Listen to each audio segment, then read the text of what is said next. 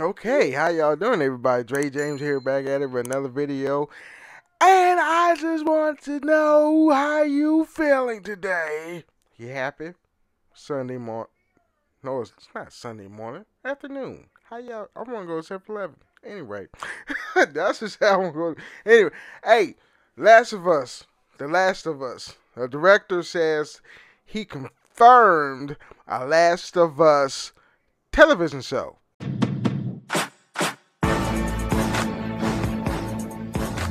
Series, because I think that's the better route of anything. I was praying, like, please don't make that shit into a movie. Please don't make that shit into a movie. Hollywood always fucks up video game adaptations. Mortal Kombat, Street Fighter, it's a hodgepodge of them. Double Dragon, that was back in the 90s. Anyway, I got an article. Let me read it for you. Okay, so the director confirmed for the TV adaptation of The Last of Us. Russian filmmaker Kantemir Balagov. Wow. Alright, this has been cited on Eurogamer. And it says here, Russian filmmaker Kantemir Balagov will, I'm saying your name right, I'm sorry, or I'm saying your name wrong, excuse me. Will reportedly be directing in the HBO. Oh shit, HBO. Thank you. That's the right network for it, because they can do anything with it. You know, they can cuss, they can have explicit scenes and shit, because there was explicit scenes and cussing in the games. Anyway, it's going to be an HBO adaptation of The Last of Us, although it was initially speculated that the production would reunite Chernobyl's Craig Mazin with director Johan Renck, whatever. Hollywood Reporter states Renck had to drop out because of the scheduling conflict, and now Balagov is slated to take the director's reins.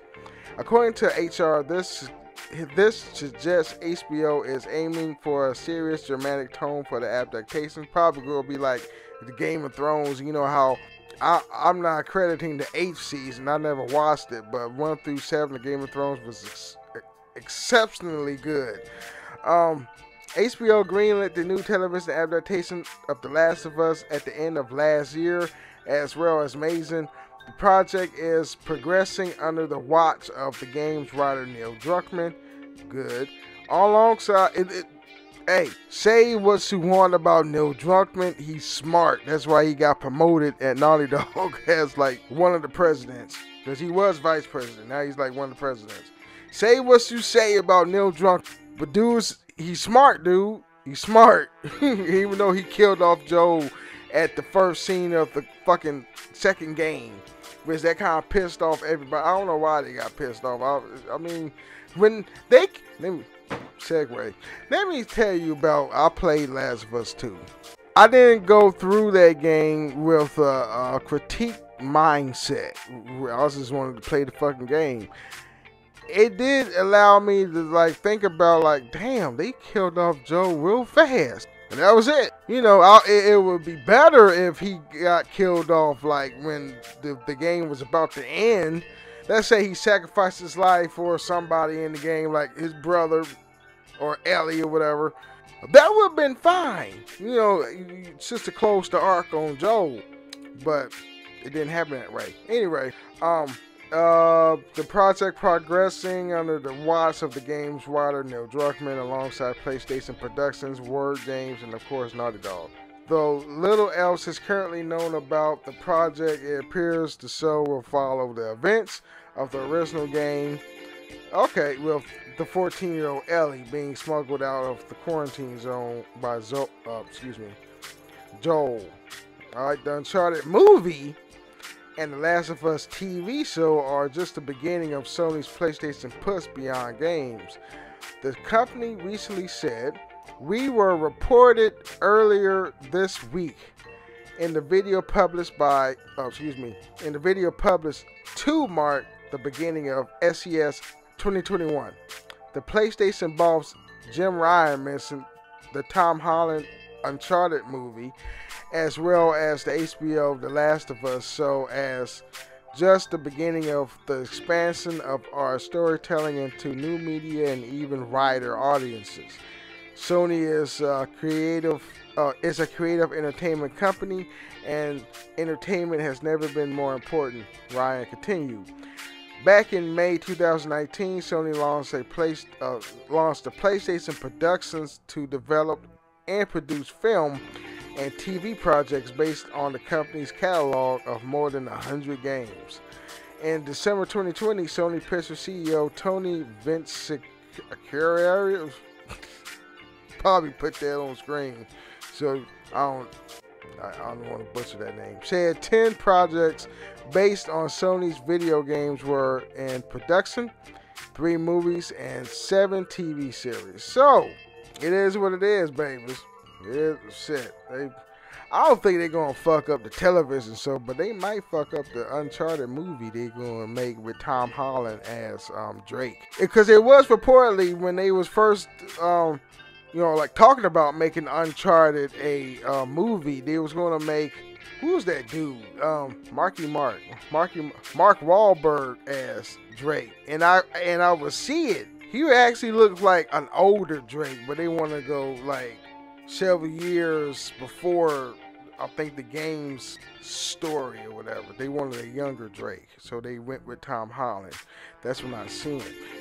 Excuse me, that didn't sound right. That's what I saw. Now they making Mark Wahlberg as Sully.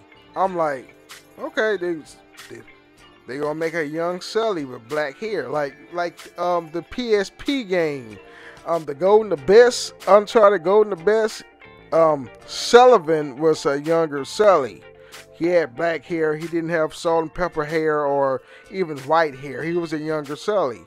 So I'm guessing it's gonna be more on the lines like that. Everybody's younger, and now with The Last of Us, it's going to continue as the first game. If that makes sense, I'm trying to formulate my thoughts. Which is good. They're going to start off of what we have seen during the first game, when Ellie was 14 and Joel had to smuggle her out the quarantine zone to, I think, like the Fireflies. I forget where they was at.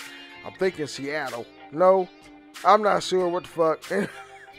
But I don't know what kind of actors that will play Joel, or even hell, Tommy, or even Joel's daughter that died in the first scene of the game, the prologue of the game.